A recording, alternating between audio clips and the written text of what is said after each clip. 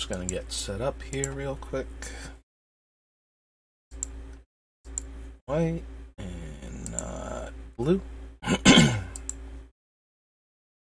And we had just gotten to Fallen Empires.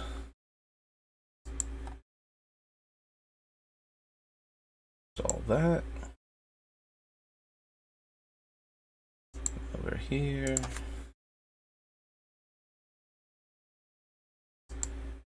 Down to there. Alright. Now I know it starts recording a little bit before I see the I am live thing. Excuse me, but just in case. Gonna give it a minute or two for that to pop up. And we're going to begin properly. Made a few adjustments that I'll go over in a minute and should improve the overall stream quality. I've been rewatching my... Oh, there we go. Stream Elements would like me to know that I'm officially live. Okay, so I've made a few adjustments. I've figured out how to enable the sound gate for my microphone, so you shouldn't be hearing any more background noise outside of this room. So no more parrot acting up, no more music off in the distance, any of that. Right now I have my fan off because of the sound gate. If it gets too hot back here, I'm going to have to turn it back on. Fortunately, I don't have a webcam, so I don't need like the lighting that would make the room really uncomfortable, but I don't have central air, so, and there's no other fans back here, and I did notice when testing the sound gate, while it did stop, like, everything coming from all of the other rooms in the house, it meant that every time I talked, you would be able to hear the fan blowing, and the fan noise would stop as soon as I stopped talking, and that was very noticeable and very weird, so gotta see how long I can stay comfortable back here with that off. Also, from watching my own videos, I've come to realize that while it is important when building the deck, the way I'm doing it, to actually take notes on what the cards do and not just the names so I don't have to look them up later, I'm spending an awful lot of time retyping the game text of the card. So I'm not going to be doing that on the stream anymore. I'm just going to be adding the names of the cards that I'm considering, and then I will go back and add the text off stream. So that way there's not a whole lot of time of me just mumbling the text of the card that I just read to you. So those are going to be some of the adjustments. I think they will improve the stream quality overall. Last time we got up to Fallen Empires, so we're starting there. Fallen Empires was the most recent Magic the Gathering set when I started playing. It was very poorly received compared to all of the other ones, and was printed way more than all of them. So you used to be able to get booster packs of Fallen Empires for $1 a pack. And I love that because I was in grade school at the time, so I didn't have a ton of money, so actually having booster packs that I could afford to buy, as opposed to like the $2 or $2.50 that other packs were going for, when you could find them, because a lot of the older sets were very hard to find at the time.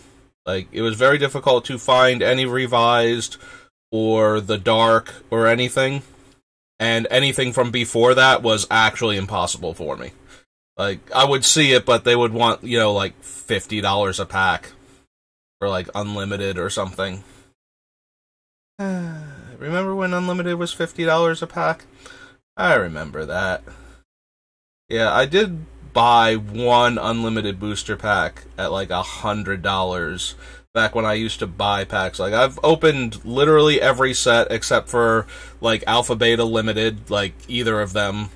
And I don't think I ever actually opened... I've opened product for Portal 3 Kingdoms, but I don't think it was ever booster packs. I've opened, like, the pre-cons and stuff for that, but I did not ever open actual booster packs of that one because I could not find any. Everything else, including like Starter, the other 2 Portal sets, pretty much every Magic product that had regular booster packs, I have opened at least one of. My unlimited pack, like, this one was terrible. So the rare was Thought Lace, which is a blue, it's an instant now, it was an interrupt back then. It turns a spell that's being cast or a permanent on the battlefield blue. There was like a cycle of these cards, one for each color. Absolutely terrible. I did, however, get a Berserk, which I traded for a Tundra, an Underground Sea, and a Scrubland. So, that turned out great. But the actual rare was absolute garbage. I do still have it, though, because nobody wants that. Nobody cares about a White Order Unlimited Thought Lace. I mean, there's probably one person out there trying to put together a full unlimited set, but I'm sure they found Thought Lace by now. Yeah, unsurprisingly, Fallen Empires, I'm scrolling past these cards, but they're bad, but not, you know... Why do I have a blue card? Did I not turn off blue? Ah. Does not contain B is not helping me. Does not contain blue. Add that in. There we go. All better. Like, why is there a giant angry hominid on this page? Oh, we also weren't getting black because I put does not contain B, so it... I guess if I had to put L or BL, it would have taken out blue? Okay. Ah, Breeding Pit. I was so excited the first time I opened one of these, because I love that it combines with, like, Lord of the Pit, and you'll see him later on. One of the weirdest, like, artwork-wise, like, early Magic cards, a lot of them have really weird artwork. But when we get to the Ebon Praetor, we'll take a moment for him. But yeah, most of these cards are bad, but not, like, debilitatingly so to have. They're just mediocre. So, I don't think we're going to find anything... Okay, so here's Ebon Praetor. This guy right here, he is the Ebon Praetor. He is the monster, the 5/5 trample first strike, that's sitting here in judgment of all of these other creatures being dragged to the underworld.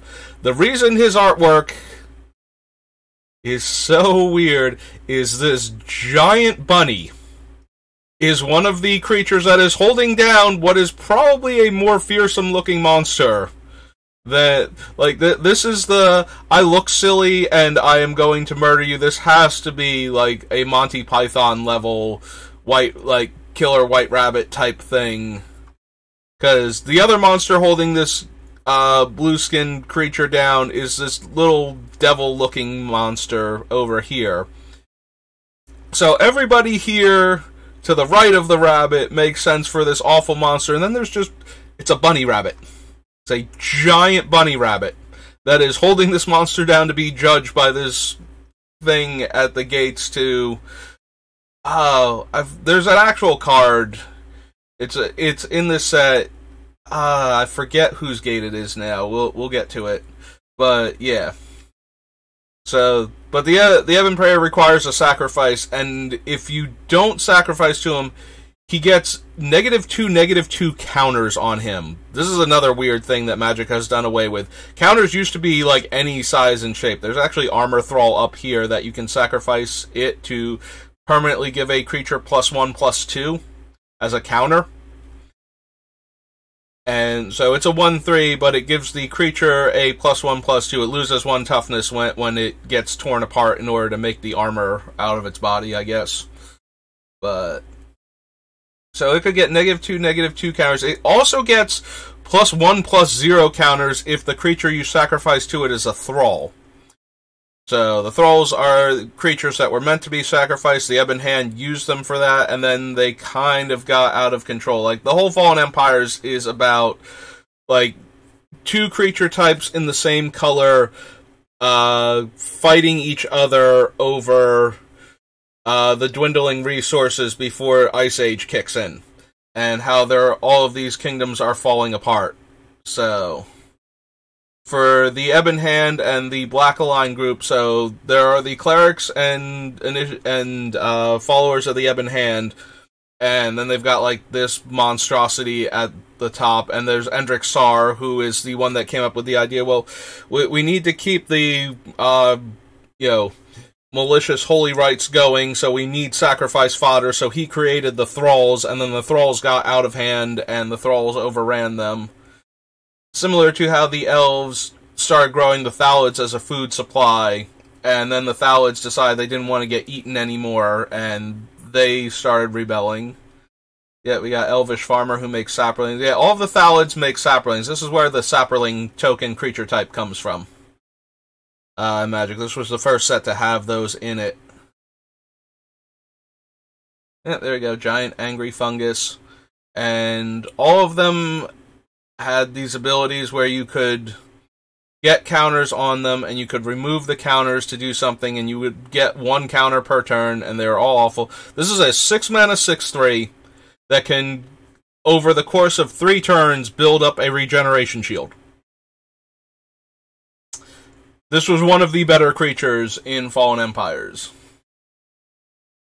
Like, 6 power for 6 mana, so decent return on investment power-wise to casting cost, and had an ability that would stop it from dying. And remember, regeneration was terrible back then because almost everything that killed creatures had the bury keyword on it, which translated as destroy cannot be regenerated. So the primary way to use regeneration was to keep your creature from dying in combat. Because almost, burn-based removal, although some of it also stopped regeneration. Incinerate, I think Disintegrate, the red X spell, also would not allow regeneration. And there are a couple creatures that could shut off regeneration too, because why not? Like Her Jackal from Arabian Nights. Yeah, don't really care about the goblins. There's Goblin Grenade. One of the few good cards to come out of Fallen Empires. 1 mana and sacrifice a goblin, deal 5 damage. Very mana efficient burn spell. Oh yes, it does go to creatures too. I was thinking it could only go face, like it's just a lava axe that costs, 4 less mana. But you have to sacrifice a goblin for it, but apparently it can go to creatures too. I've forgotten that because it usually wasn't relevant. You usually threw your goblin at your opponent's face when you were all done and finished the game off real quick. Similar to Fire Blast. Can go to creatures, usually didn't bother. The actual marquee card from Fallen Empires. Hymn to Torok. This is just such a disgusting card. Like, if you've ever played, like, the Vintage Cube or anything on Magic Online, Hymn to Torok was so brutal when Necropotence came out, and around the same time, the 1-drop Black Vice. I'm thinking Rack, and Rack is the opposite end of it. So, Black Vice had just gotten either restricted or finally banned from Constructed for Standard, because they had just started splitting up Vintage and Standard as Type 1 for Vintage and Type 2 for Standard. And so they had banned Black Vice, or at least restricted it. I think it finally got banned completely. And that was the card, aggro decks would go turn 1 Vice to lock you out of to put you on a clock if you were a control deck, if you couldn't get the cards out of your hand fast enough.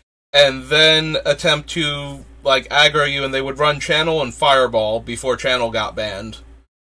And the whole idea was to deal as much damage to you as possible, and then use their life total to fuel the Channel to Fireball you for the win. And Channel got banned, Black Vice at least got restricted, and then Necropotence got printed.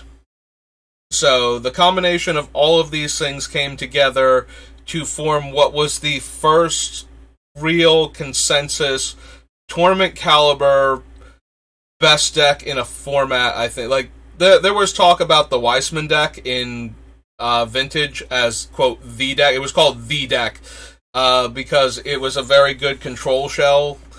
But as far as tournament domination goes, it's been a while. Like, I think aside from Urza Saga, I don't remember any format where it was literally just one deck. It was literally mono black. Like, you played mono black, or you played a deck that was meant to beat mono black, because those were the only two things that you could possibly do. People get upset nowadays when a card has, like, a 70% share of the tournaments. We're talking, like, actual top 8s that are nothing but this deck. Or this deck and a deck that was meant only to prey upon this deck. And Hymn to Torok was a huge part of that. Dark Ritual used to be in the format also, so 1 black gave you 3 black. So you could reasonably go Ritual, Hymn on turn 1, and your opponent would lose 4, like, you would have gotten rid of 4 cards from yourself, but your opponent loses 4 cards at random. And mulligans used to work where you could only mulligan if you had exactly no lands and revealed your hand, or exactly all lands and revealed your hand.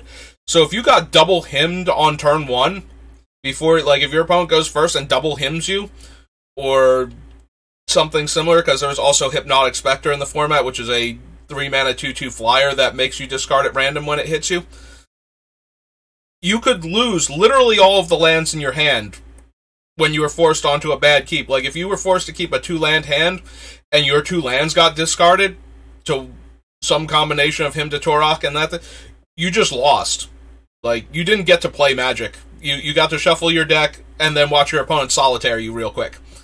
And this thing was absolutely disgusting for that reason. So, Hymn to Torok, Hypnotic Spectre, so those are the cards that took your opponent's cards away, and then Necropotence let you pay life to exile the top card of your deck. Like, you skip your draw step, you pay a life, you exile the top card of your deck face down. At the beginning of your end step, you got all cards that you exiled since your last end step into your hand with this. So you got a fresh grip of cards every turn. Your opponent's hemorrhaging cards left, right, and center, and it's absolutely miserable to play against. And yeah, and the funny thing is, like, every time somebody complains about, you know, something starting to get, like, a decent share in the tournament and how it's making the game unfun. So, Hymn to Torok was one of the most dominant cards, and everybody was asking Wizards, at the point they were asking the DCI, you know, thing that used to be connected to the number that you had, that, you know, most people don't even know what DCI was. So it's the Duelist Convocation International, which was the tournament group inside of Wizards that, you know, was responsible for organized play. People were asking that Hymn to Torok get banned. When the next ban list rolled out, they banned land tax. Because one of the few decks that had any game at all, any fight to it at all against mono black Necro, was a white-green deck originally called Urnhamgeddon, after Urnham Djinn and Armageddon, later Willowgeddon, because it replaced the Urnham Djinn with Autumn Willow from Homelands. That was the only deck that had any serious game against it, and one of the key cards for beating the card advantage generated by Necropotence was the card Land Tax, originally in Legends, reprinted in 4th edition. If your opponent has more lands than you at the beginning of your upkeep, you can search your deck for up to 3 Plains cards and add them to your hand, then shuffle. So, it let you blow up all the lands and still have lands in your hand to play. It also meant that if your opponent managed to knock lands out of your hands, because it was a 1-drop, so if you could sick a Land Tax, you know, old school mono black has no enchantment removal. Like, enchantment removal in black is literally just starting, like, the past year and a half. So, you stuck Land Tax, and they had no way to deal with it until they got up to mana for Navinral's Disc, which is a board wipe that kills all non-land permanents when it goes off.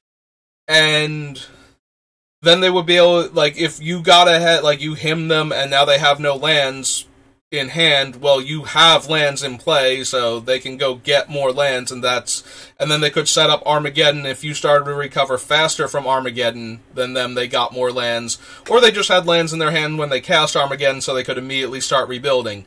So attacking the mana base was like the only realistic way to beat mono black. And Wizards DCI banned land tax and left him to Torok alone. Like, this thing has, like, a 90% share in tournaments, and they banned the cards that were fighting it instead. So every time I see somebody, like, oh, yeah, this format is unfun, you know, you get, like, you have to play against this deck, like, every other round or so if you're doing well. It's like, you have no idea how much worse this used to be. You would literally play the same deck every round. And you should probably be playing that deck while you're playing against it. Like, almost every round should be a mirror matchup or the one card that's trying to beat the one deck that's trying to beat this deck. Because that's how little diversity there was in the tournament format. And instead of banning the cards that were dominating and ruining the format, they banned the cards that were fighting them.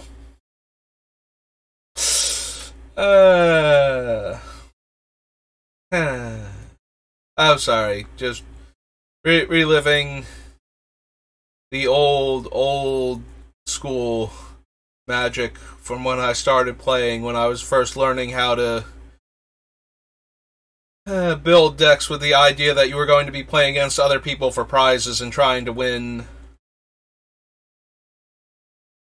I remember actually liking Necropotence before it became a huge thing, but I was running it in a white-black deck, and I was using cards like Fasting from the Dark, which is a 1-mana enchantment that lets you skip your draw step to gain 2 life, and then after it had been in play for 3 turns, you had to sacrifice it, it got counters on it, and I was using that in combination with Necropotence that already made you skip your draw step, so that way I could gain 2 life, and therefore create my own Howling Mine without going down on... yeah. I mean, I could have just put Ivory Tower and Zoran Orb in the deck like everybody else, but the deck hadn't, like, I think that was before Black Vice got restricted, so Necropotence was not a good deck if your opponent had Black Vice, because you could not go up on cards. You would get chewed to pieces by their aggro build plus Black Vice combo. So anyway... Also, I noticed I have that sigh that I do, that kind of sigh that I have. I do that a lot. Like a verbal tick, almost. A sound effect I have to make at the end of something where I'm just like, yeah, that was kind of amusing to me, to reminisce about that, or to see this play out in the game. Okay, getting back to the actual cards. I'm really not expecting to find anything in this set that... Because, again, the creatures are mostly terrible, but they're not, like, massive drawbacks for the opponent to have, and there's not any real benefit for us to be casting them. So...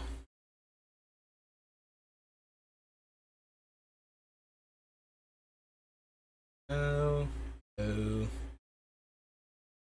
1/1s. Turning lands into forests, I believe. Sacrifice a green creature to turn target land into a basic forest. Yep. Thelon's Chant, Thelon's Curse, Thrall Champion, Thrall Retainer. Oh, it is Torok. That has the gate. Huh. I didn't realize it was his gate. I was blanking on that. Okay. So, yeah, the Evan Prayer.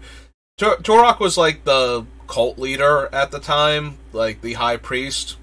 And eventually they just kind of rework the religion to focusing on him.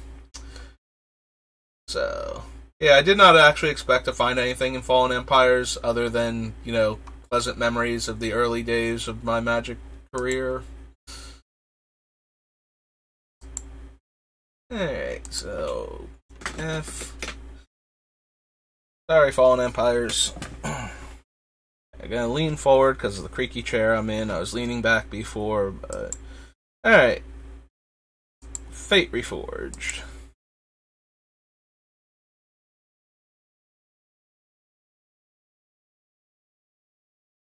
Beginning of your upkeep, draw a card if you control the creature with the greatest toughness or tied for the greatest toughness. Probably not. Like, we do have a lot of big creatures. I don't think we're always going to have, or even consistently have, the biggest creature. Also, there are better cards for that, like ones that just care if we have like a 4/4 in play.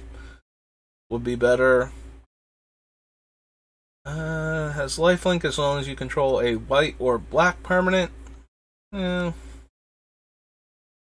4 mana 3/3 is not gonna do anything. Enters the battlefield, choose one, put a counter on it, or search your library for a basic land card. Shuffle your library and put that card on top of it. No. See, an effect like this, if we gave it out to the opponents in the friendlier deck, that would give them a land that they had to put on top of their deck. So, you know, somebody who's like really behind on lands and we want to make a friend, this is a good way to give them a land without giving them any card advantage, and, you know, they get the land next turn, so we're kind of helping them out, but I don't think it's got a good enough, like, if it were just a 2/2 that did that, like, just search the deck for a land and put it on top, that would be better than what this is. But that was obviously designed with limited in mind, where you could either fix your mana or get a 2/2 for 2.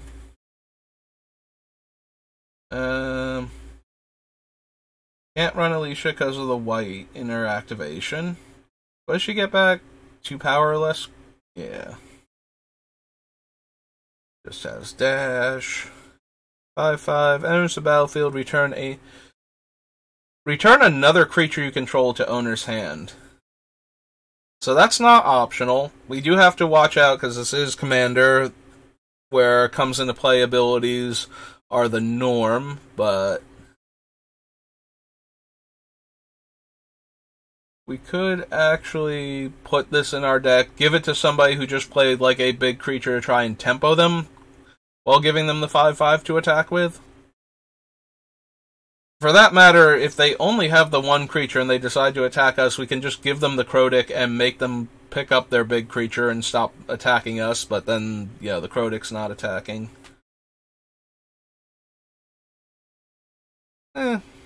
We'll add it to the list. So this was Fate Reforged. There we go. Ambush. Crotic. The Q. Like I said, I'm not going to add the text now. I'll go back and add the text later. But the text is going to be relevant later on when we're trying to cut down cards, and I forget what an Ambush Crotic is, because I'm going to forget. I forgot this card existed. And rereading it now is not going to help a couple weeks from now, at the rate I'm going, where we're going to have to decide what cards we're keeping.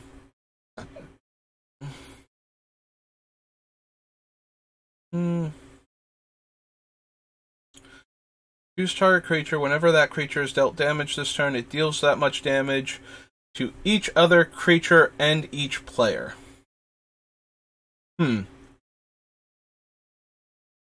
We are forcing a lot of big creatures to get into combat.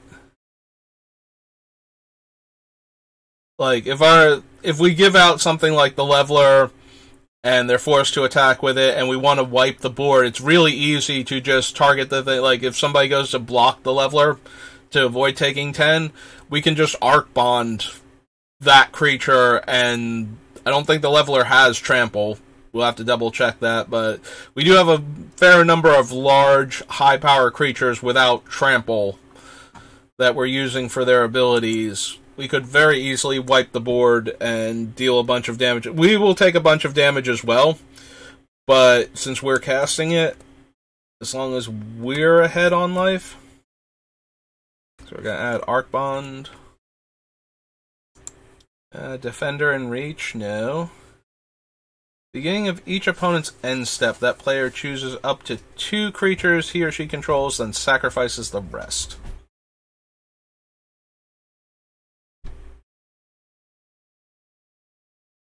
Okay, so if we stole it back with the land, we would have it in play at the beginning of the opponent's end step when the sacrifice trigger would go on the stack. Or the exile trigger, rather, from the Bullies would go on the stack. So we could actually use the Archfiend to make that player then sacrifice down to 2 creatures without having access to the Archfiend itself as one of the things that they sacrifice. And Archfiend is just a decent sized thing for us to have. Alright.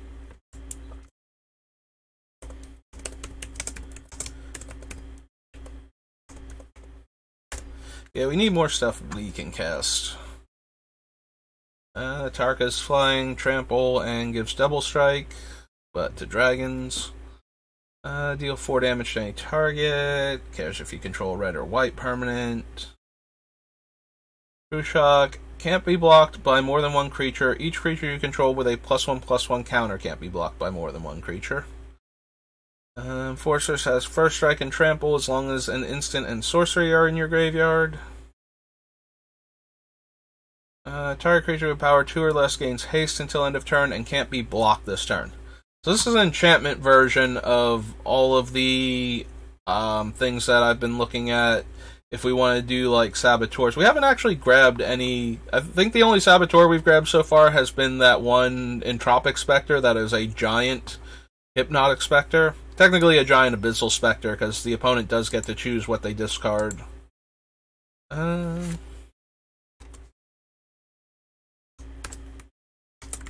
Break through the line, not break the line.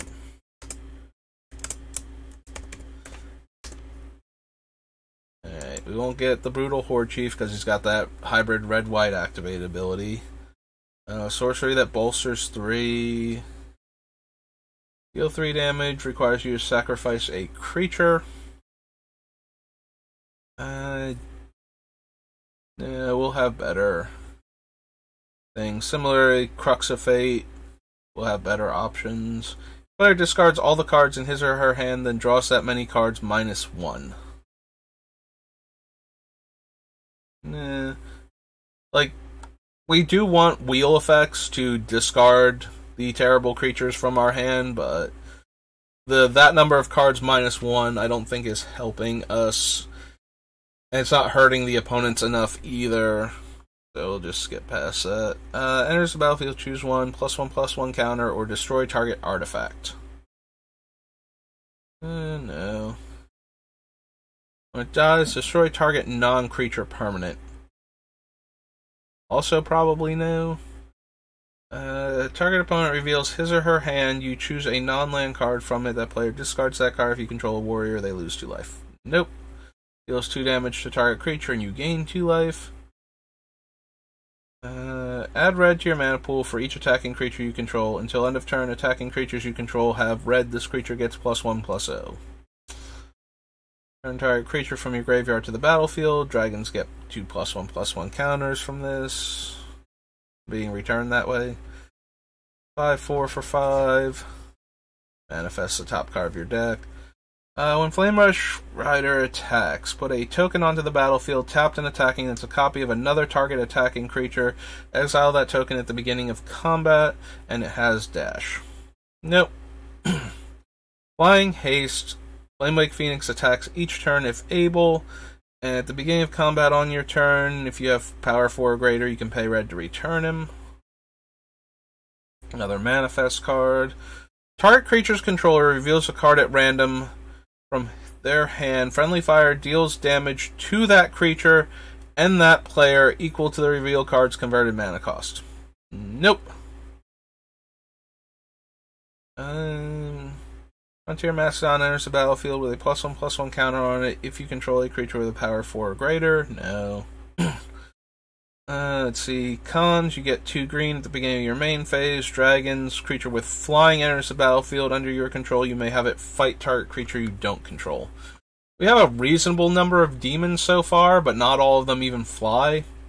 So, okay, here's Ghastly Conscription. Exile all creature cards from target player's graveyard in a face-down pile. Shuffle that pile, then manifest those cards. So this would allow us to manifest the very high power, terrible creatures that we have in our deck, and then turn them face up so that they were already in play, and we skip the comes into play abilities while getting these giant creatures. So I'm going to add that to the list.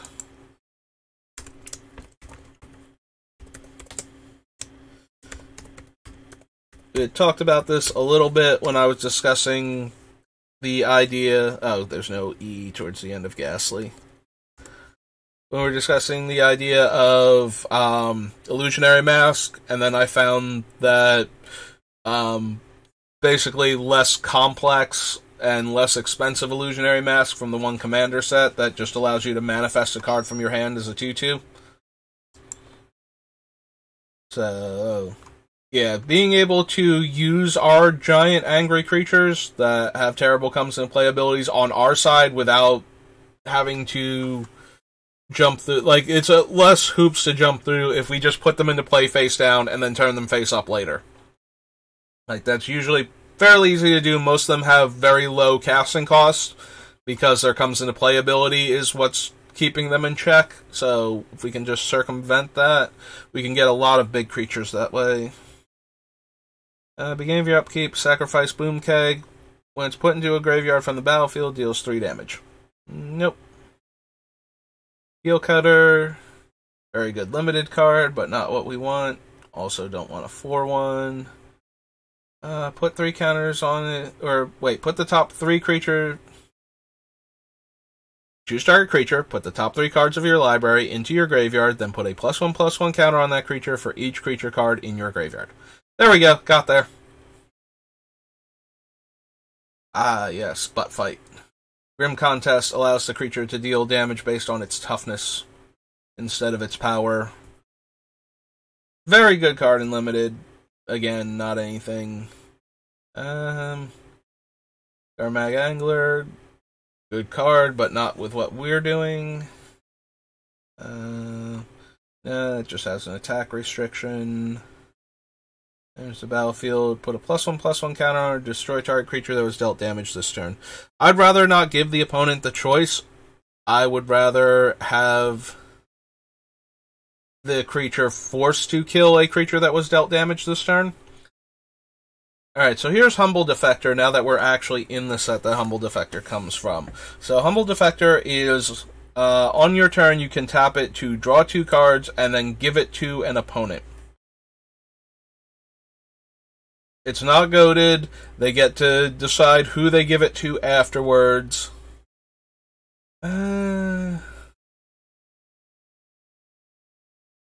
It's not really doing much in our day. Like, we get to draw 2 cards, and then we get to give it away. It's one of those cards that's very good in either decks that are trying to make friends at the table and trying not to get attacked until, you know, you can get to close to heads-up play, or you're just so far ahead of the 2 remaining players at the table that they kind of have to gang up on you, even if you were being nice to them. But I don't know that we want Humble Defector even then.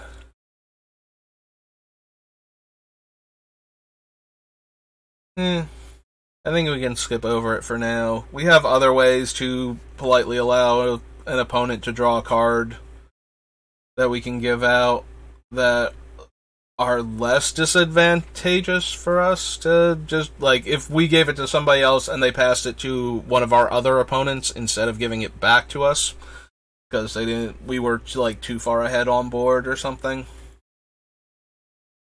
Or we suddenly became the more relevant threat, so they just kind of gave it away to another person. Or just held on to it as a 2/1 and, you know, like, used it to block or something. As long as you control a green or blue permanent, has flash. +1/+1 counter on target creature and then have it fight. Original Kolagon. Each creature gets +1/+0 until end of turn. Flying Haste Trample and gets shuffled back into the deck. +2/+0 first strike. As long as you control a white or black permanent. 3/1 dash. Whenever Shadow Spear attacks, each opponent loses 1 life. Whenever Strike Leader attacks, put a 2/1 warrior creature token onto the battlefield. And there's another version of Fleshbag Marauder. This one's an Orc Warrior instead of a zombie. When this dies, may destroy target creature with converted mana cost 3 or less. Enters the battlefield under your control. Target creature an opponent controls gets -1/-1 until end of turn. Alright, Outpost Siege is the exiles the card and you can play it. And whenever a creature you control leaves the battlefield, Siege does 1 damage to target creature or player. No, probably not. An Outpost is the Raise Dead or Drain 2 life. Target creature card from your graveyard to your hand. Or upkeep, each opponent loses 2 life and you gain 2 life. Yep. Okay. First Strike Trample is not terrible, but that's another 7-drop, and I think our other, like, high mana things are better.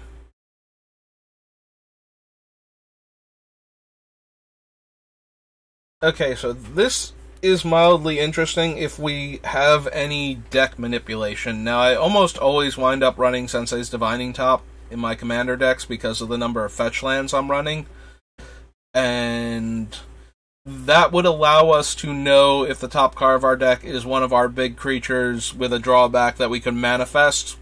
So we give the opponent a creature, we steal it back, and we want to sacrifice it to something. If we sacrifice it to this guy, we manifest the top card of our deck, and if it's one of the big dumb things, then now we have the big dumb thing in play, and then we can turn it face up later. So I'm going to add this one to the list. This one has the most setup for what it's trying to do.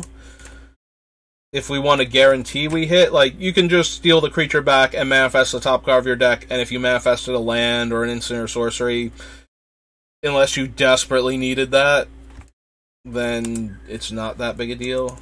RC High Priest. No. High Priest is not one word.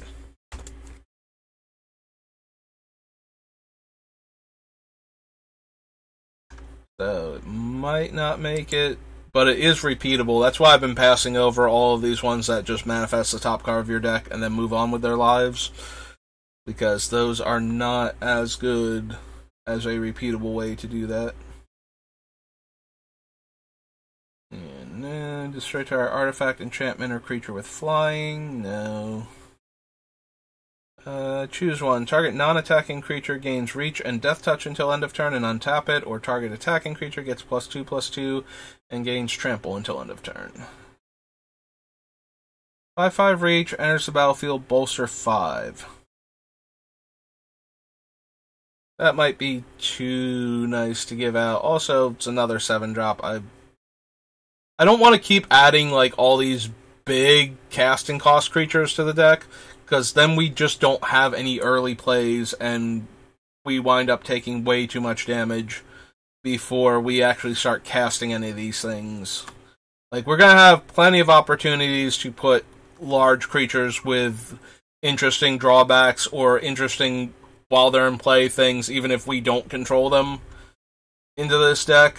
So every time I see one of these things that, oh, we could give it to the opponent and it would be okay, and it's like, no, we need to do better than okay. We need to find either cheaper creatures with good abilities, or have our really expensive stuff be really good for us to have, and then be okay to give out towards the end of the game to force one of the other players to, you know, get us to heads up type situation.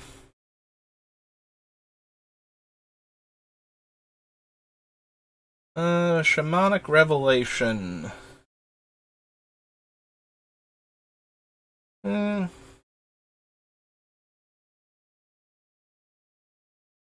just thinking, we usually will have, you know, our bullies, unless they're dead, but if we have, like, some of the other creatures and we gain 8 or 12 life and draw some cards, you know, if we could draw 3 cards and gain, like, 4 to 12 life, then that's better than Harmonize. Like, that's worth the 1+ mana for Harmonize, but we actually have to be in that position. And if we just draw a card and gain 4 life, because we recast the Bullies, then I don't think that's particularly good. But we haven't been great. Like, I put Phyrexian Arena on the list, and we should probably be able, like, we're going to have, like, Wheel of Fortune effects, hopefully. Yeah, okay, we can skip over that. Instead of talking myself into a mediocre draw card. And we have better options for our deck. Shock Maw deals combat damage to a player. It deals 1 damage to each creature that player controls. If it were 2 damage, yes, because then we could wipe out, like, small creature boards. You know, we give it to an opponent, they have to attack. They probably, unless it's always unless they decide that we're the main threat, or that they don't care about that particular player, then we can usually find somebody that will use the card the way we want it to wipe an opponent's board real quick. Enters the battlefield, each player puts the top 3 cards of their library into their graveyard. Not doing much for, like, milling 3 is fine, and milling the opponent's 3 means nothing in our deck, so. Enters the battlefield, return target creature from your graveyard to your hand. Dies, deals 2 damage to you. I think we can do, like, there are other effects similar to this that we can do that would be better. But I do like the idea that we give it to the opponent and they have to attack with it, and whereas other little creatures, you know, your opponent, the third opponent in this thing, like, or the second opponent, so we have one opponent we give it to, they're attacking the other opponent. The other opponent is always incentivized to block the smaller creatures just to kill them, rather than take the damage. Like, it's a forced attack, so they're not worried that they're playing into combat tricks or, you know, like a damage-based board wipe or something. So they're more inclined to block a small creature with a larger creature and just eat it in combat, which allows something like this to keep going to the graveyard and dealing 2 damage to whoever we gave it to, and then we can pass it around the board. Since it keeps going back to our graveyard anyway, we don't have to worry about grabbing it back and sacrificing it ourselves. But there are better creatures than this. I'm thinking like Jackal Pup right now. So when we get to Tempest, that's a card that has a lot of possibility to make it into this deck. Creature with flying was exiled in this way. Alright. I'm going to try moving my fan over so that it's facing me but isn't quite as close to the microphone. And I'm going to turn it on. Oh, I'm not going to turn it on because it did not like that I moved it or something. 1 second.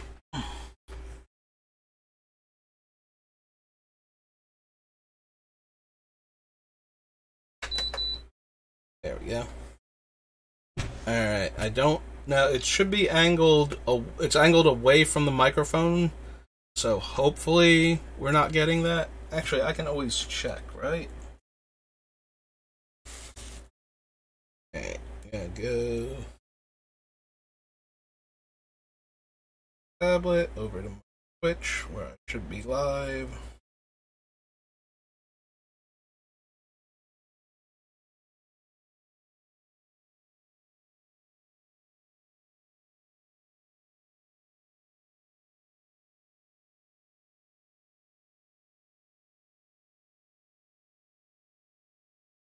Make sure the volume's turned all the way up.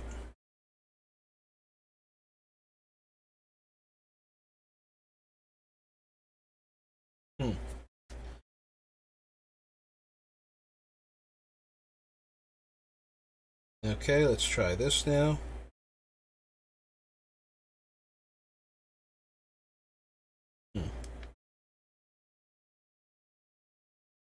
Trying this again.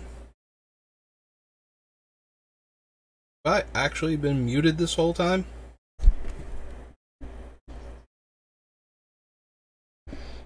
Like, my thing was reacting, but now I'm not getting audio from this.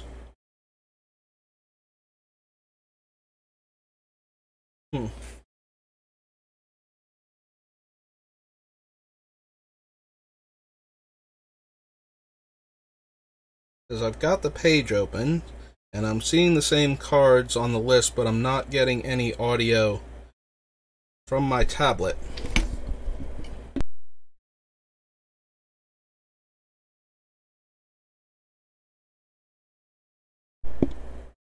Trying this again. I muted and unmuted the microphone to see if I had it in reverse. And I'm still not getting any audio. Great, have I actually been mute this entire time? Because that's going to be really frustrating. Hang on.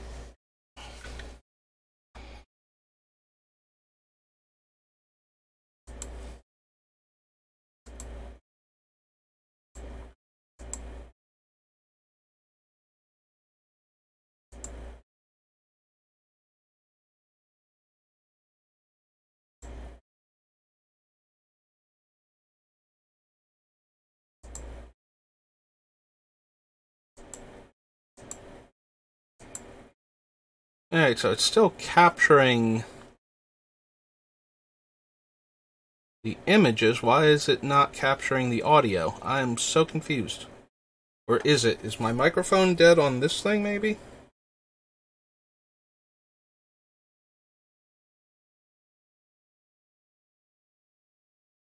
The joys of having to figure out your technical issues in the middle of your stream.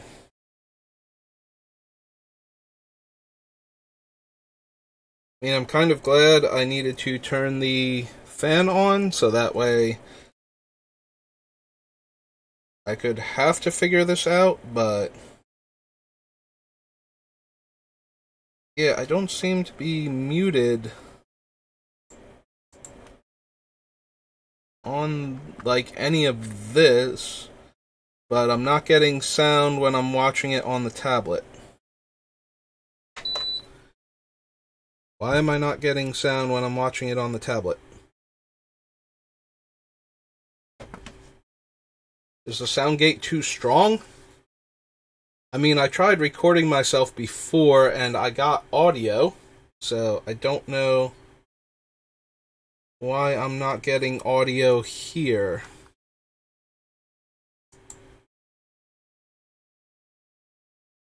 Have it set to that.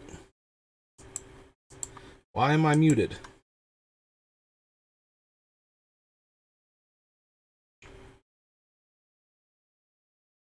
Like, it's capturing these still. Why is it not capturing sound? Audio mixer, help me out here.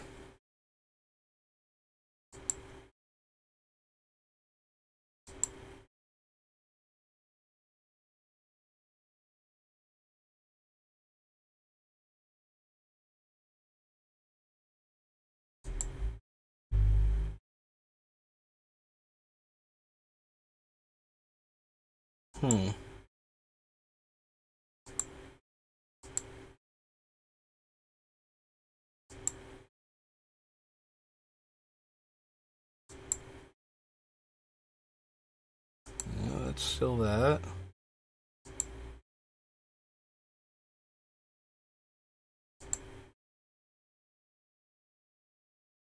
That's also still that. And I see the thing going up and down. Why is it not capturing sound?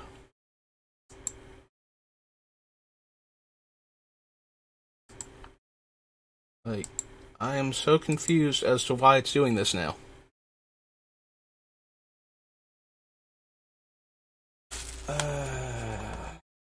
So I've been muted this whole time and I don't know why. Why is OBS not capturing sound now? Obviously, this has to do with me setting up the sound gate, but I can hear myself when I talk. So why can I not? Why is the stream not getting it? Oh my god. Help me out. What am I doing wrong?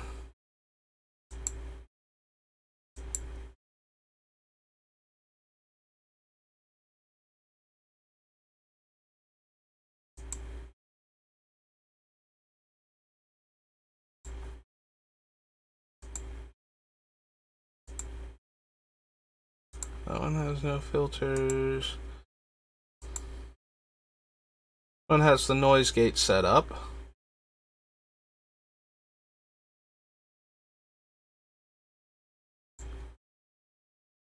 But it's only things that are below this range, so I'm getting above it, so we are still capturing this stuff. Why are we not capturing my audio anymore? Thing, help me out. I have no idea what I did.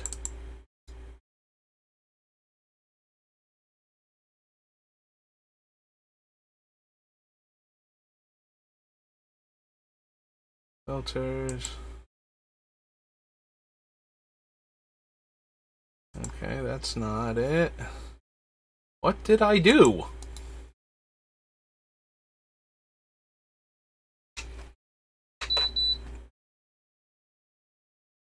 Why do I not have audio now?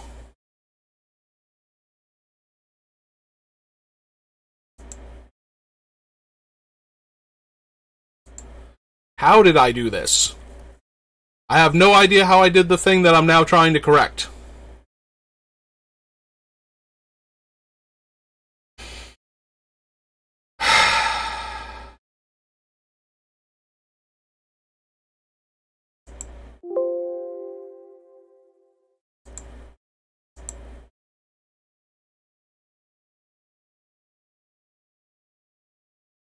So what is scene 1 then? Like...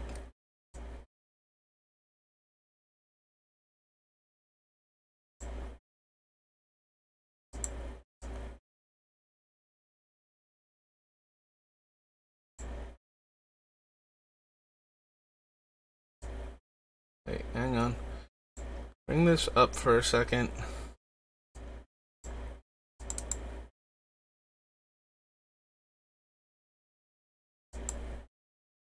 Okay, did we get it back? Did this do anything? Did this do anything at all?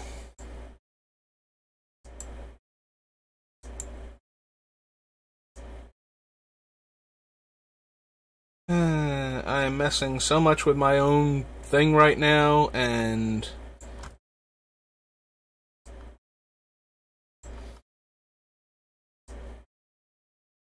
I really don't know how else to fix this.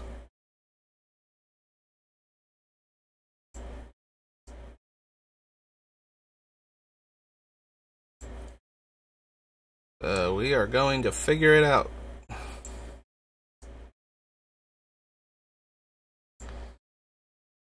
We are going to do this live, and we are going to figure it out.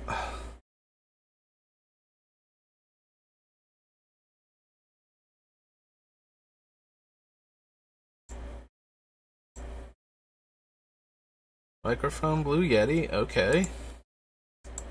Filters, noise gate, close.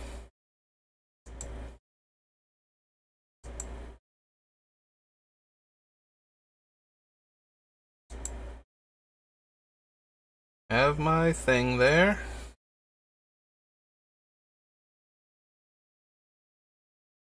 Why did we just make a box like that? Please don't make boxes like that. I don't need... Have gatherer... Keeps trying to reposition all of my stuff, and I don't need it repositioned. I need it, like, a size that I can manage while I'm trying to read it.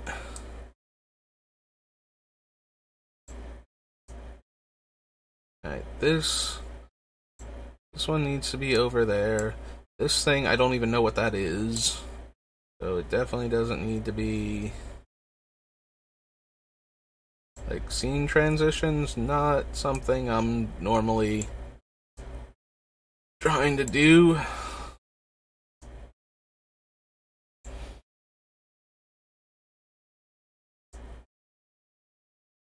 We shrink that down. Put it over top of this one. Then we need this thing, because that's how I start and stop the stream, and put that back over here. I have literally no idea what I did that I have no audio now. and it's really frustrating. And you can't hear how frustrated I am, which might be good, because I am very, very annoyed right now. That is not helping anything.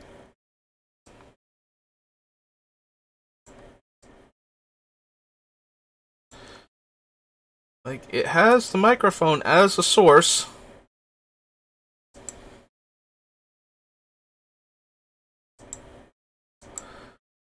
Why can I not hear myself?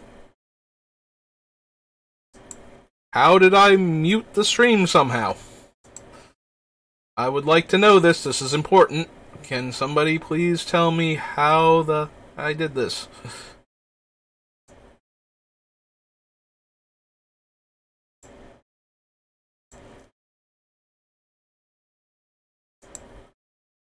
No sources selected.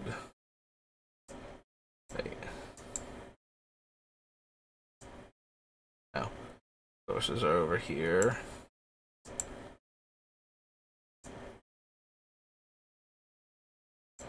Also, now I've buried my, viewing window down here. I can't see that properly anymore. This is just wonderful. This is a thing that is happening now, and I don't know how I did it. What did I do? Literally, what did I do here? Is it my tablet? Oh, okay, we're going to Twitch real quick on my desktop. As you can see, 80% mean in this game. Absolutely nothing. Oh, go to my channel. Sorry, Octo. Going to my channel. As you can see, 80% mean in this game. Absolutely nothing. Oh, go to my channel. Okay. Sorry, Octo.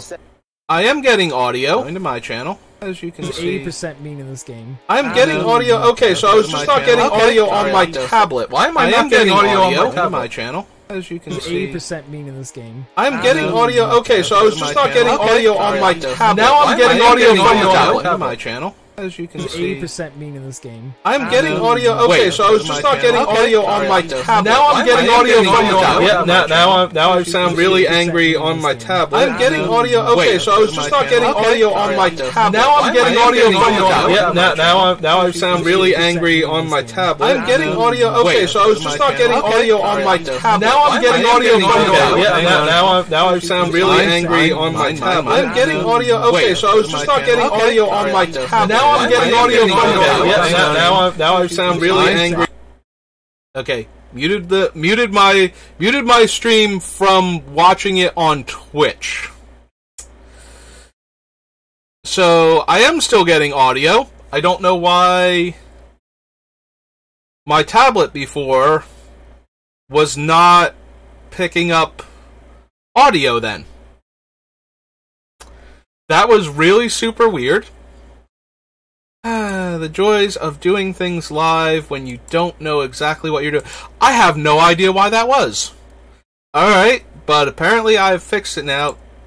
Alright, we need to get rid of Twitch because otherwise we are getting that little infinite thing over here. So we're going to drop that, go back to the cards. I have no idea how that happened. I have no idea why that was happening. It's very frustrating, but here we are.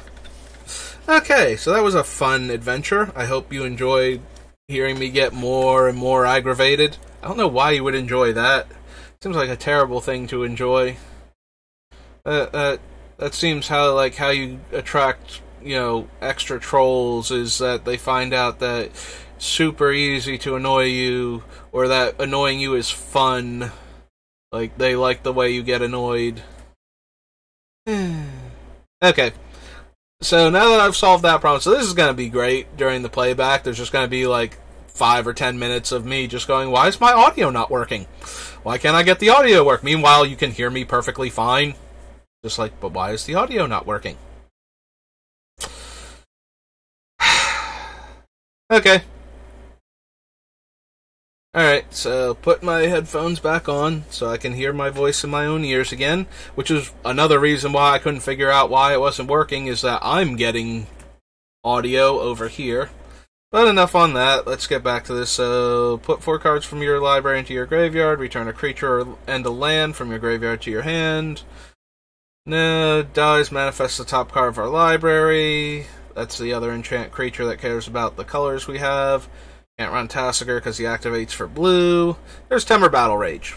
Temur Battle Rage is one of those cards that I kept mentioning before because we're going to be giving out large angry creatures, and some of them don't have trample, but they definitely have high power. Although we won't control them, so we need our bullies or one of our other high power creatures in play.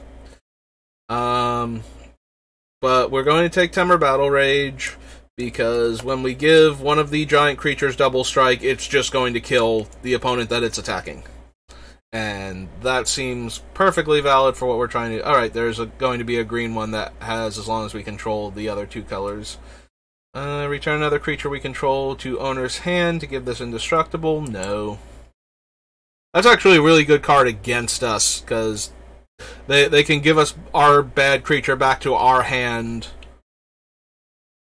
ETBs manifests the top card of your library. Whenever permanent you control is turned face up, if it's a creature, you may have it fight target creature you don't control. Okay, but not great. Also, it's a 6-drop, and I'm kind of trying to... I mean, it is okay if we do the putting our terrible creatures into play face down and then turning them face up, because this will work with the manifest or the mask, the illusionary mask. So, and those creatures will be large, and it is a May. I'm gonna add it to the list just to be safe. Maybe we'll cut some of the other large creatures that aren't doing much and use this one instead of them. 1/1 Death Touch. 4/5 enters the battlefield, sacrifice a permanent. Ooh! That's a fun one to give them. So, they can't sacrifice the construct because it doesn't have a color. So they're going to have to sacrifice one of their other... They'll be able to keep like their lands and most of their mana rocks, if not all of them, and, you know, random other things, but they will almost have, unless you're playing against like Kozilek, Butcher of Truth, or Great Distortion. Great Distortion is the one that usually shows up as the commander. Like, you're playing against one of those, they're going to have... Yep, nope, okay, I've talked myself into this one.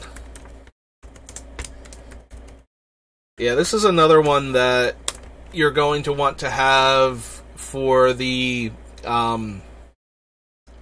whatchamacallits. Wow. My brain just kind of stopped working there, didn't it? This is another one you're going to want to have to just give to your opponents because it's terrible for them when it comes into play, and then they have to...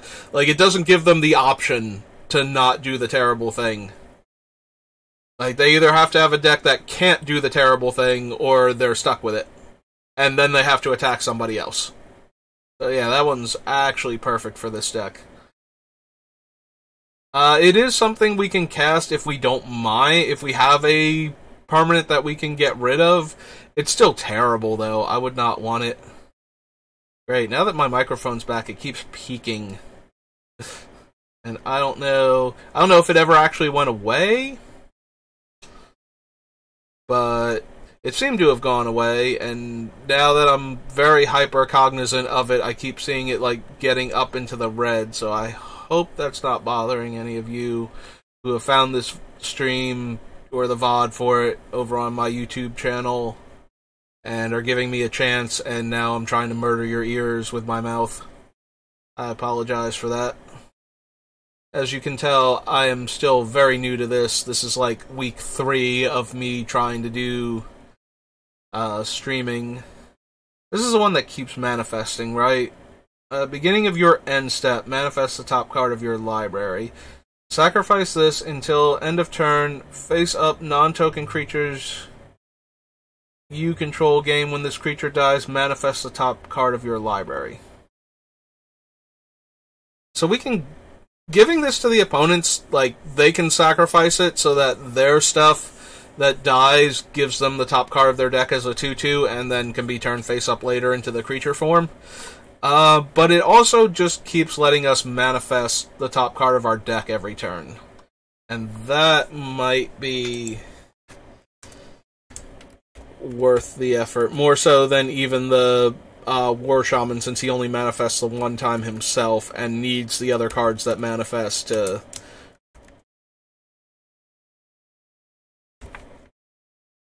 This does fall into the category that I talked about in one of my other things, where we're potentially creating a sub-theme here that interacts with the main theme really well, but isn't, you know, exactly what we were going for when we started building the deck. So we're going to try to not have, like, we're going to pick a bunch of cards that work with it, but we're going to have to be aware that we might wind up cutting literally all of them to focus on our main theme. Manifest the top card with counters, prevent all combat damage, control creature with power 4 or greater, prevent all combat damage to be dealt this turn by creatures your opponents control. And we can't use Yasova. Alright, well, Fate Reforged took way longer than expected, primarily because of issues. Alright. I wonder how many times my issues are going to be just on my end and me trying to solve them, and that's going to leave my audience going, and this is still in the video for some reason. That's because I haven't really learned to edit videos yet. Like, so you are just getting the raw, unfiltered streams, and that's why you're getting all of this.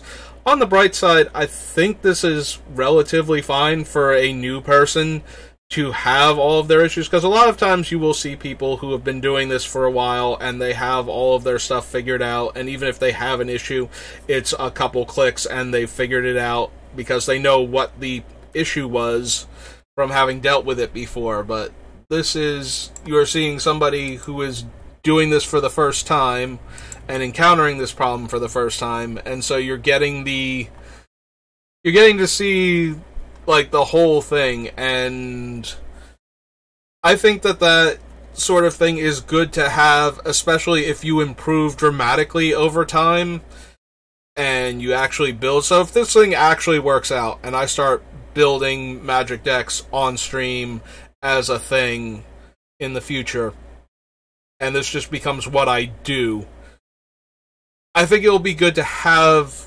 moments like this in the archives where it's just like, no, you do have to start from somewhere. Things do have to go wrong. You don't get to just, everything is perfect all of the time, and you can't just go, well, the stream went horribly wrong here and everything is ruined, and just throw your hands up and be done with it.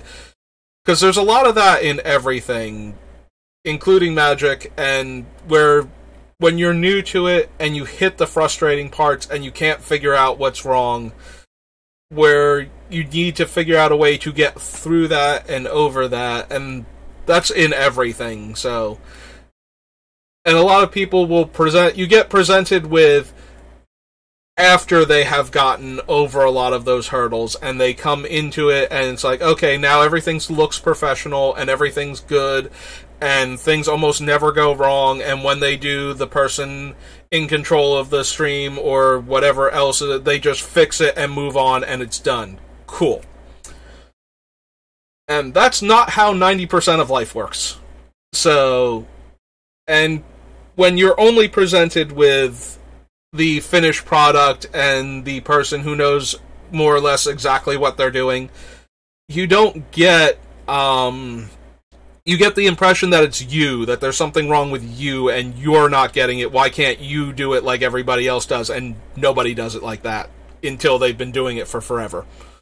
So, enjoy that little life lesson. Everybody's terrible in the beginning, and you just have to keep going at it and figure stuff out as you go along and improve, and eventually you will get to that point. But you have to go through all of this first. You don't just start there.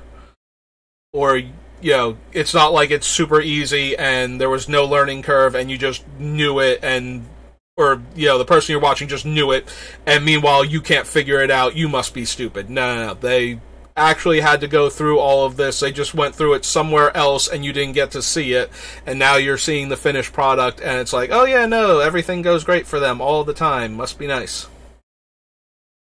Alright, so we scrolled down a little too fast. This one gives you 3 life when it dies. Can block as though it had flying, so it's a 2/6 reach. More modular shenanigans, which we didn't take from Darksteel, where modular was stronger. They toned down modular in this set because Arcbound Ravager was such a savage beating, and then they went with like the Sunburst thing instead, and since Sunburst affects casting, I don't think we're going to pick up a lot of cards from this set, but we're going to look and see what happens.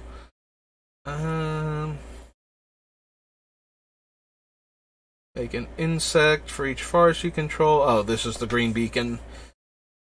Red beacon, black beacon. Black beacon makes it into a lot of my commander decks just because the effect is so powerful. Like, everybody has really cool creatures.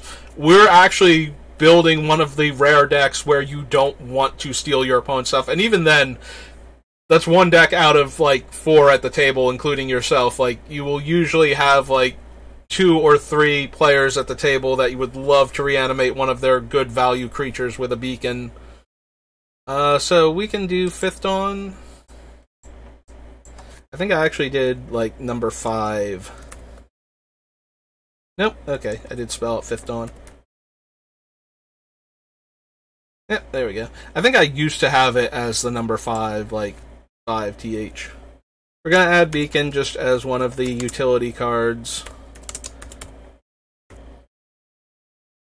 Even if we don't want to reanimate our own stuff, we will have a few things we want to reanimate, but most of the stuff we want to reanimate is going to be from the opponent anyway. Also, it can steal artifacts from graveyards, and artifacts are always good times to steal, because everybody's running either mana rocks or good utility artifacts in their deck, and sometimes like decent artifact creatures that we would want to bring back, so...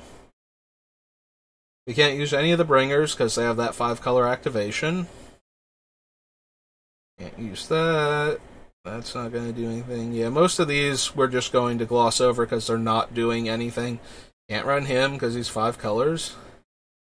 Trample. At the beginning of your upkeep, sacrifice this unless you sack 2 lands.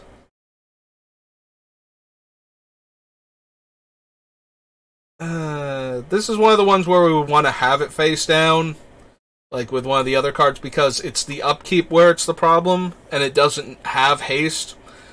We can give it away, because then it's a 7/6 Trampler, but the difference when we're giving away between a 7/6 and a 7/1 is not only negligible, but unless the opponent has a first strike creature, the 1 toughness is actually better, because then it's easier for it to die in combat.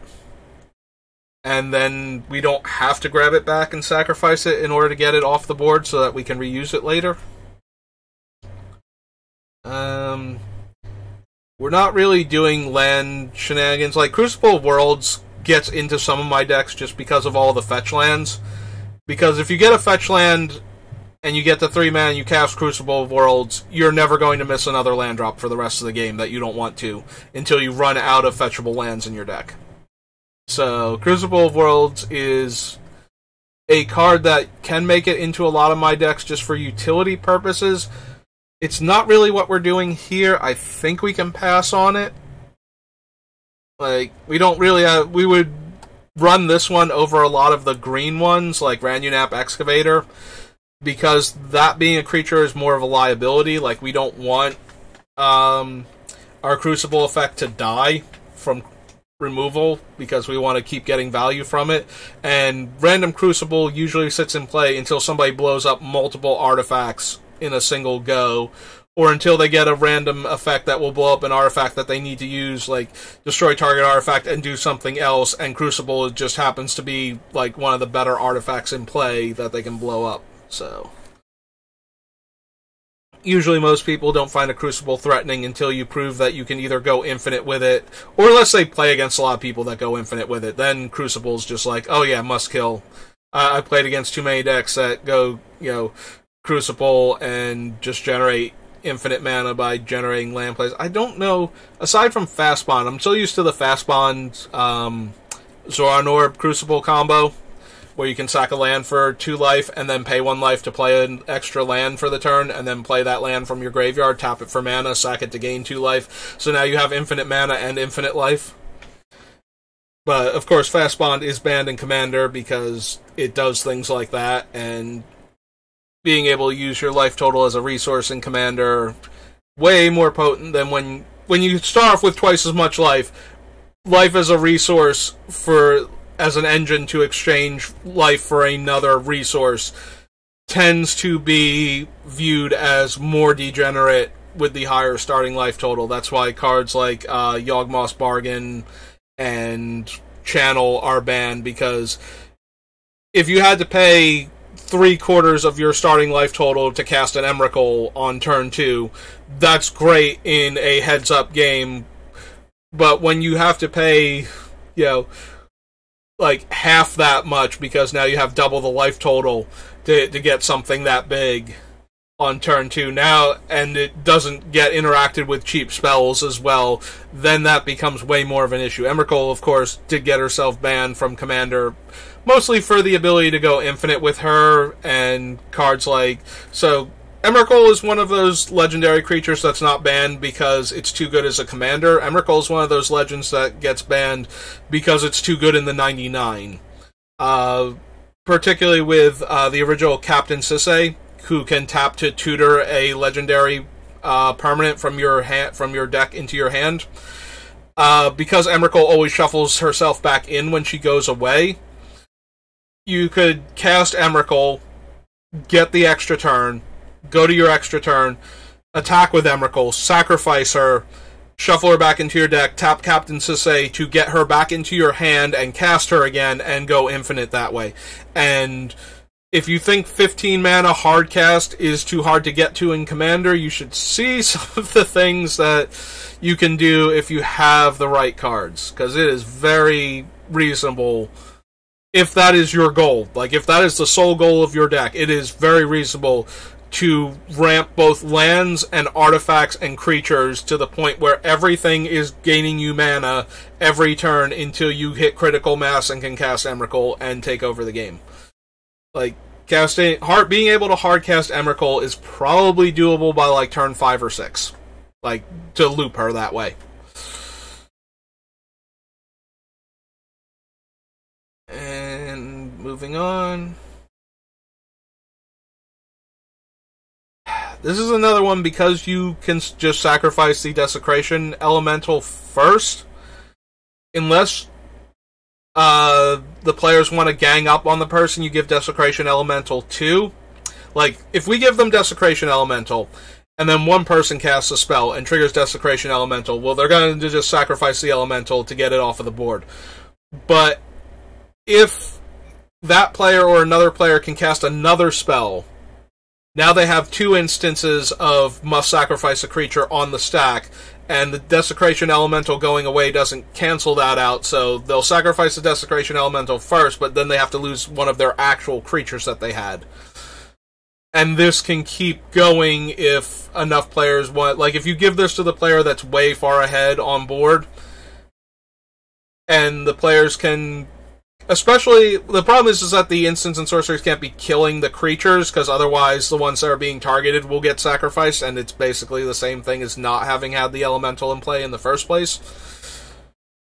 But if you can, like, naturalize... If you can, like, Cross and Grip one of their artifacts, or something along those, like, destroy an artifact, destroy an enchantment, draw some cards, and as an instant, just keep putting the trigger onto the stack, eventually they would burn through their actual creatures. That being said, it's still not that good. I'm looking for, like, large creatures with terrible drawbacks.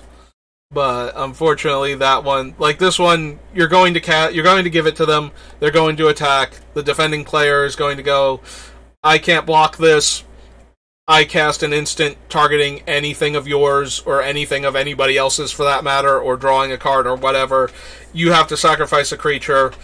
Unless that player actually desperately wants the player dead also, they're going to sacrifice Desecration Elemental and keep their actual stuff. So... whenever a player plays a spell, you lose 1 life. This is a similar vein. Like, if players can cast spells real quick while this person is afflicted with this creature, it's also a 3-mana 3/3 flyer. So, it's a small evasive creature. It's bad for us, though. Like, early game, people are going to be playing mana rocks and ram spells. So if we cast this on turn 3, we're probably going to lose like 4 to 6 life to it before it dies. And that does not seem worth it for something that's going to attack for a grand total of like 9 or 12 divided up among 3 or 4 players.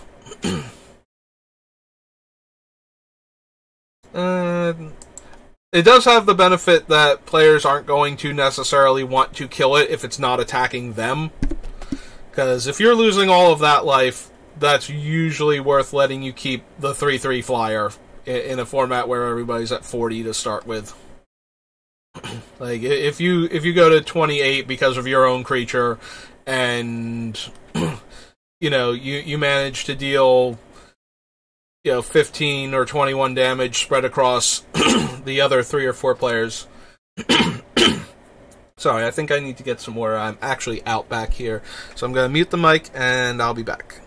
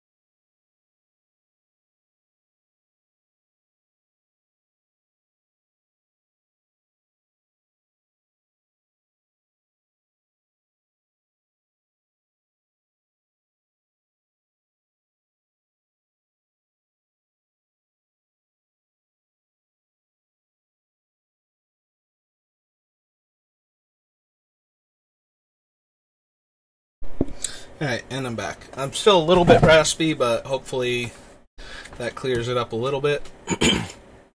Alright. So yeah, we're probably not running Ebon Drake. Even though it's a decent negative thing to give away.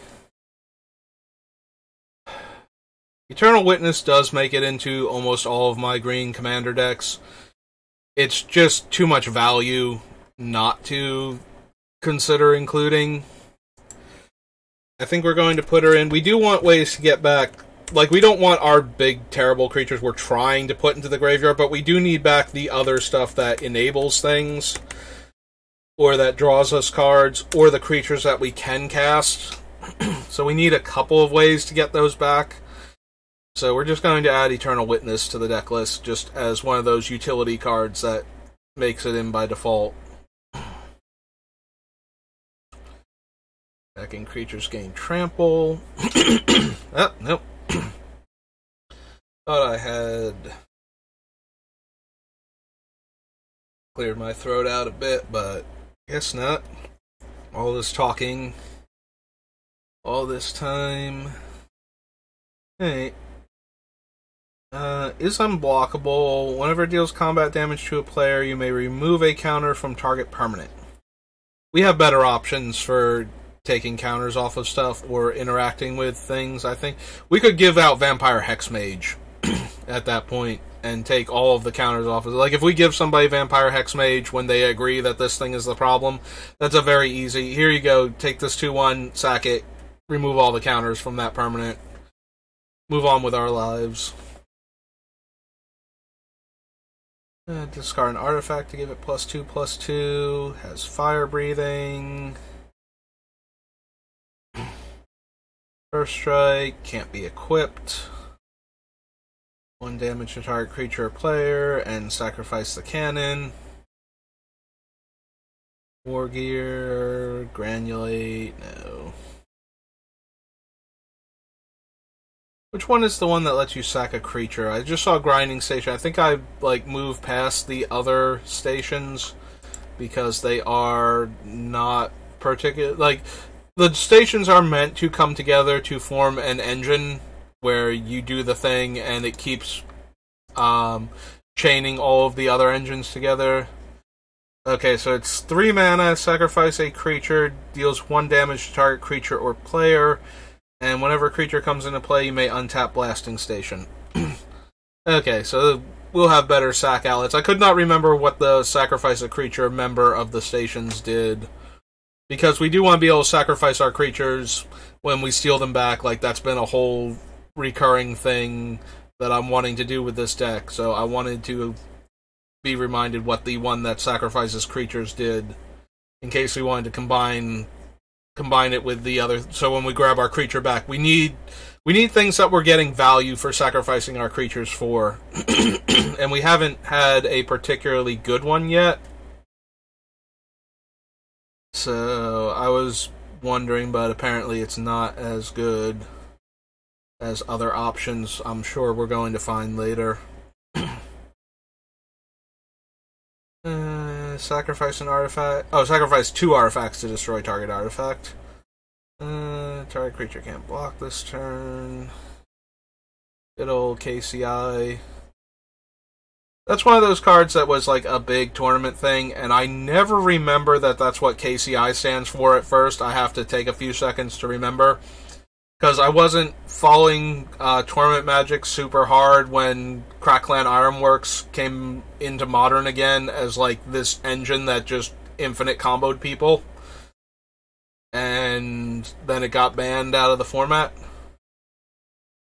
Speaking of things that got banned out of formats, Lantern of Insight. So Lantern of Insight is one of my favorite things. So when Theros Beyond Death.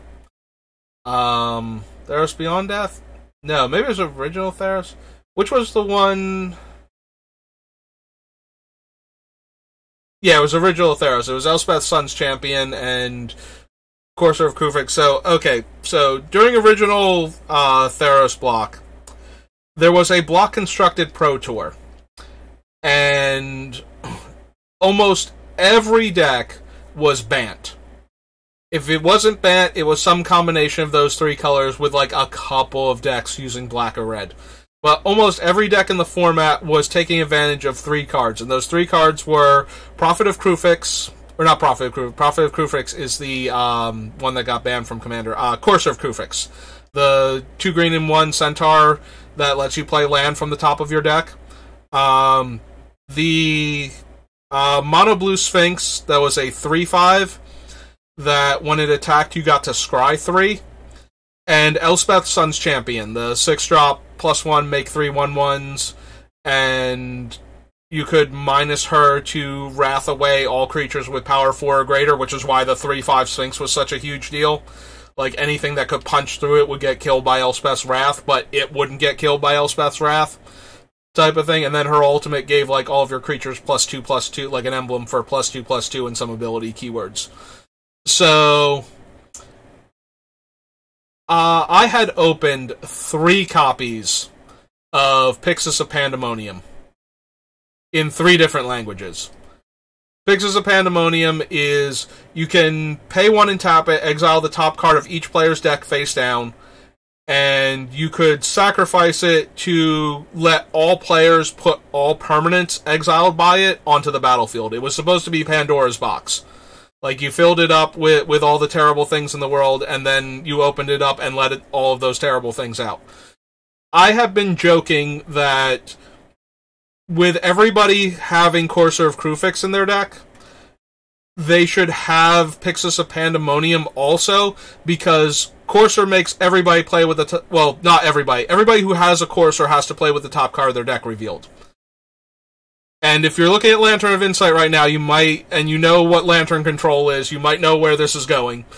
So I was like, we should run Pixis of Pandemonium because everybody is playing with the top card of their deck revealed. So if you have a land and your opponent has a spell you don't want to deal with, or if the top card of your deck is so much worse than the top card of their deck, you can just exile both of them.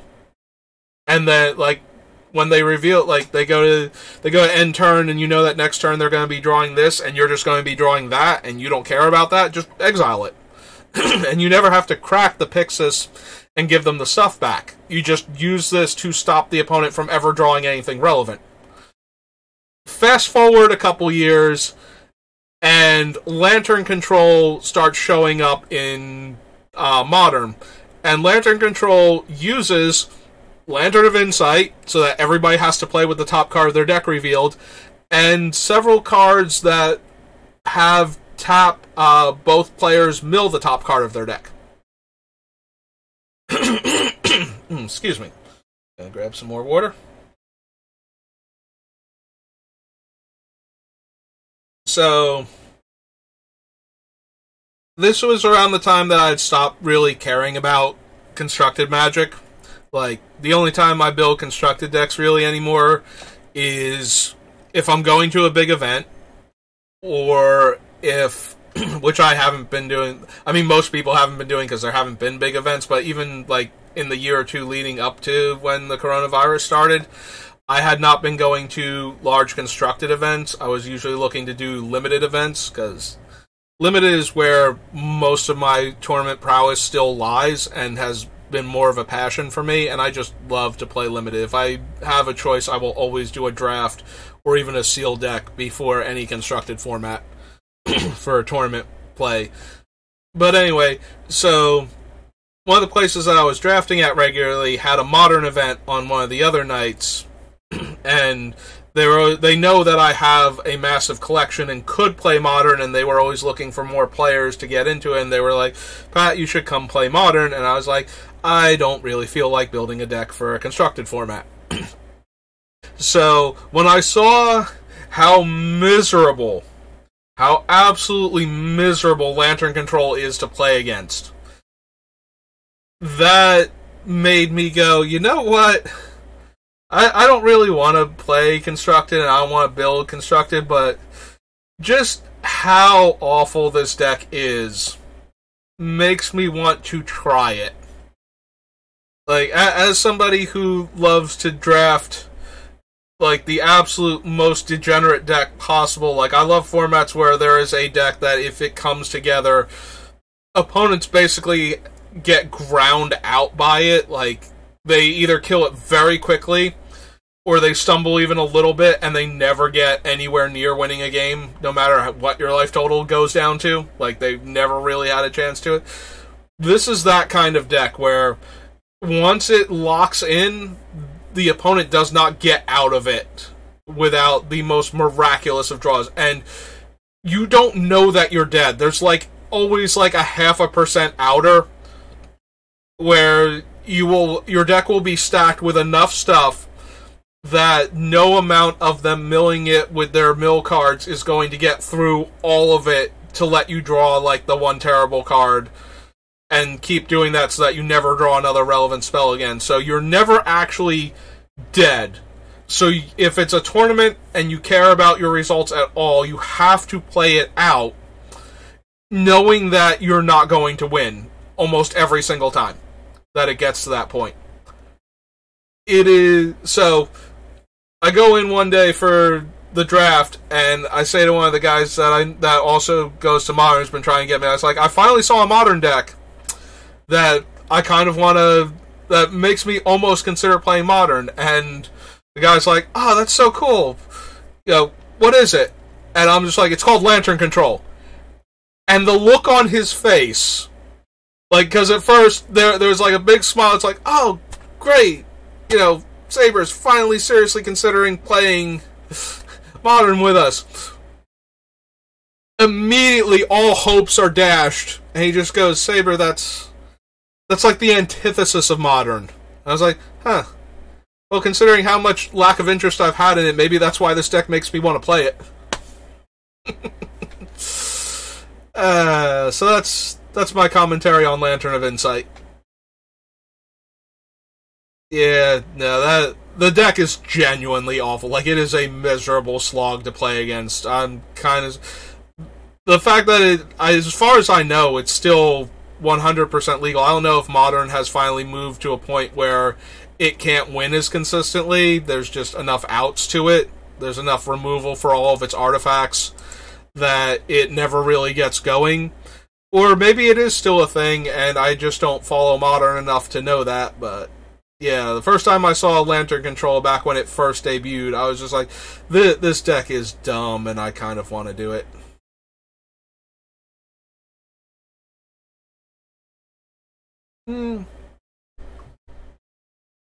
Magma Elemental's okay, but not great. I think we would rather have, like the Worm, Massacre Worm, as our way to kill a bunch of 2-toughness creatures in a single turn for 7 mana. In fact, I think the Massacre Worm's only 6 on top of that. But let's try and get through some more cards. I know the Vampire's a little bit silly. Each creature you control is a vampire in addition to its other creature types and has, whenever this creature deals damage to a creature, put a +1/+1 counter on the creature that had this ability. Okay. I think the one vampire from Return to Ravnica, the one that gives all of your stuff counters based on the amount of damage it dealt to the opponent, probably better at the 6-drop slot. I forget what her name is now. Yeah, I'm going to blank on it, and I've already rambled enough. Let's try and find some other cards that are... No. Artifact put into a graveyard from play, put a +1/+1 counter on it. No. Switch its power and toughness. Stealth Suit has blue activated ability. +1 for each artifact you control. Counter target activated ability from an artifact source and destroy that artifact if it's in play. I mean, probably not. We need the opponent to have green, which now we're having to run Yavimaya, like the Modern Master or Modern Horizons 2 Yavimaya that is an Urborg but for green, in order to give the players that we're giving this thing access to the green mana necessary to use the ability to counter an artifact that we both agree is terrible if its ability goes off, like a Nev's Disc or an O-Stone or something. Destroy target artifact or destroy target land. No. It's a wall. The so-called fixed Masticore. First strike, beginning your upkeep, sacrifice it unless you discard a card. Beginning of your draw step, you may have it deal 3 damage to target creature. Yeah, no. Deals their hand, you may copy an instant or sorcery card from it and play the copy without paying its mana cost. No. Untap all of your lands, or make them 2/2s, or do both. Return target non-creature artifact with CMC 1 or less from your graveyard to play, and whenever a creature is put into the graveyard from play, untap it. +5/+0 and haste, and it's a sorcery. Entire opponent reveals their hand. No. Silent Arbiter goes in my Super Friends 5-color Planeswalker deck, just to stop opponents from being able to murder all of my Planeswalkers in combat real quick. I am really sad that this one works, but ones like Crawl Space don't, because the Crawl Space is specifically you cannot be attacked by 2 or more creatures, so it has no effect on opponents attacking Planeswalkers.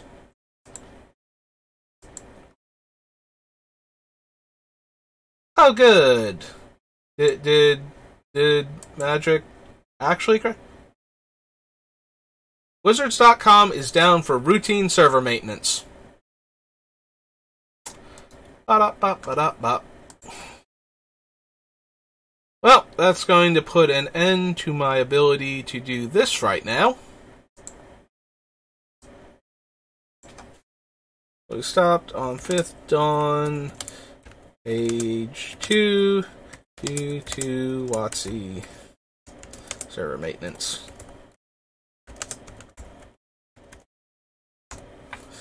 Okay then, well, that's going to forcibly end our stream, since that's the thing that I'm using in order to look up cards, and we can't really look up the cards if the thing is dead.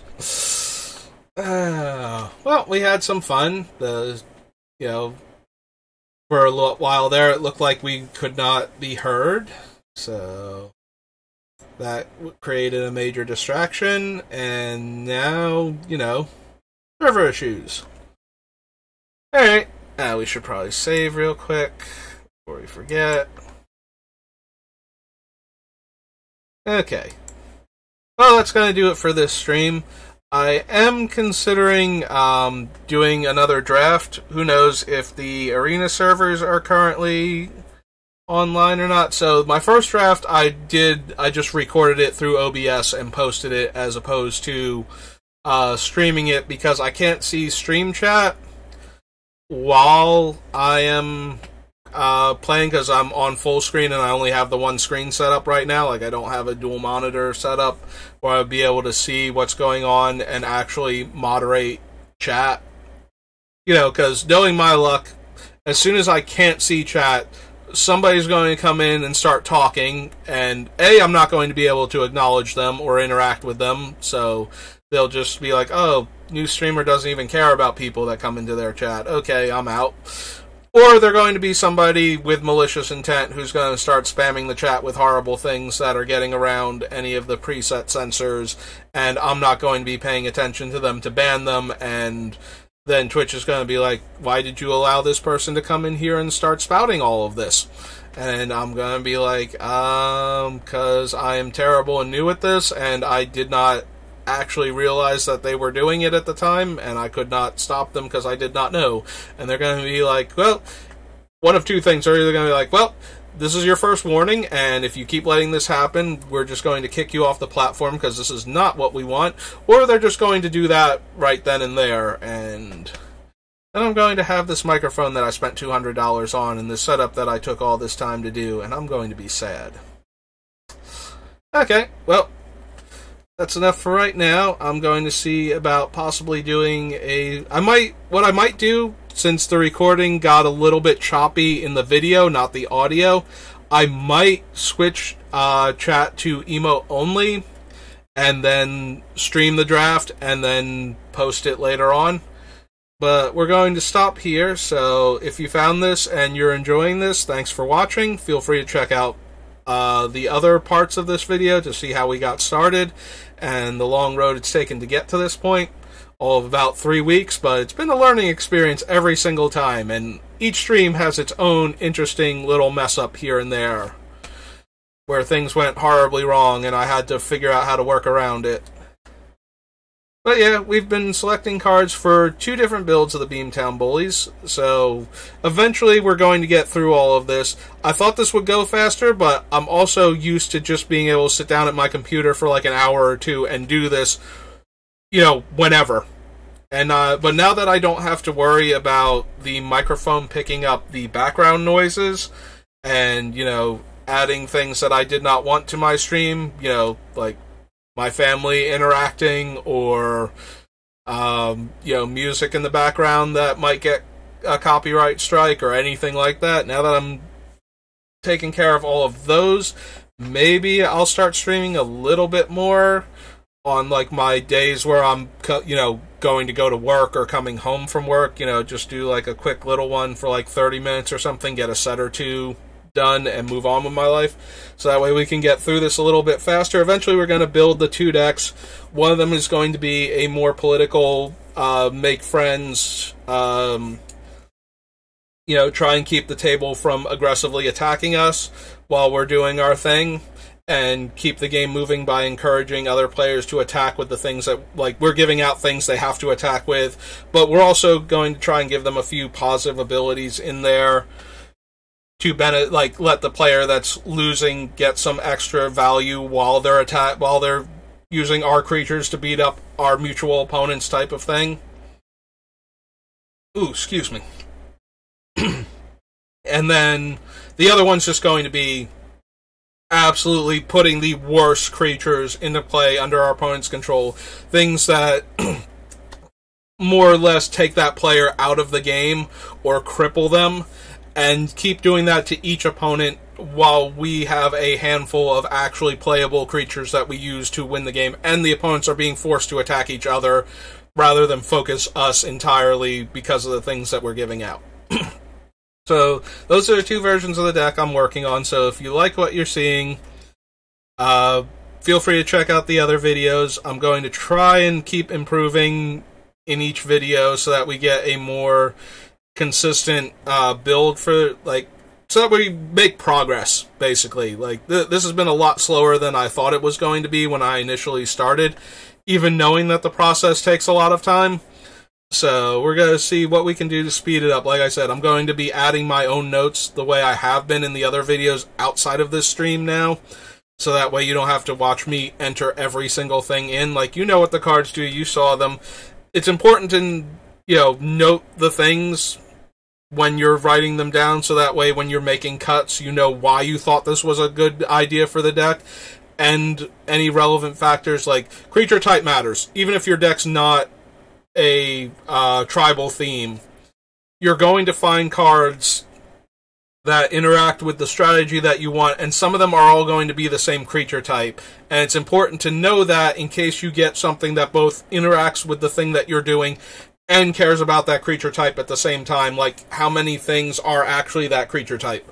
Like, you know, if you're building an Artifact Matters deck, and you have a bunch of goblins that care about artifacts, and a bunch of pirates that make treasure, and the treasures would be good with the, as like some of the artifacts to trigger all your Artifact Matters cards, and then you get, like, you know, a pirate that makes treasure based on the number of pirates you have, or lets your pirates make treasure when they deal combat damage. You know, you need to know that which ones of these are pirates versus which ones are rogues or, you know, other creature types, so that you know which ones are going to get the benefits from that, and whether or not you can double or triple up on your artifact production by having this pirate and those pirates in play, type of thing. Where, you know, you're an Artifact Matters deck, why do you care if your creatures are pirates or not? That's why. So it helps to have notes on, you know, when the creature is that creature type. It also, if you're building a deck that wants to, you know, blink all of its creatures, you need to know which of the blink effects do it until end of turn, and which ones remove the creature and then immediately return it, because that changes what you can do with the cards. And even though they're both doing the same basic thing and letting you do what your deck cares about, they're letting it do it in different ways that change which cards have value. If you're doing more out of play and immediately back to play, you get access to more cards that interact as instants, so counter spells and creature removal in the middle of combat. But if you do things that bring it back at the end of turn, you get to dodge mass removal or take your creature out of contention for what's going on the table, and then have it come back into the board later on when all of that's done.